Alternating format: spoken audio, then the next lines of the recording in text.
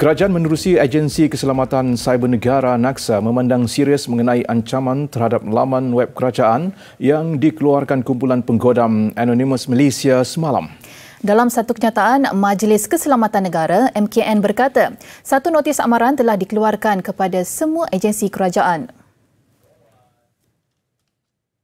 Tindakan itu dibuat agar semua agensi kerajaan mengambil semua langkah perlu bagi mencegah dan meminimumkan impak ancaman serangan cyber itu.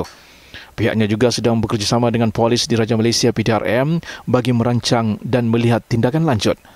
Kerajaan turut mengutamakan keselamatan infrastruktur teknologi maklumat serta sistem kritikal negara dengan menggariskan tindakan pengukuhan sistem teknologi maklumat termasuk meningkatkan pengetahuan dan kemahiran pegawai berkaitan. Semalam, satu video berdurasi 2 minit 29 saat telah dimuat naik di laman Facebook kumpulan itu, antara lain mendakwa tahap keselamatan siber negara berada di tahap yang rendah dan terdedah kepada risiko berlakunya kes kebocoran data yang serius.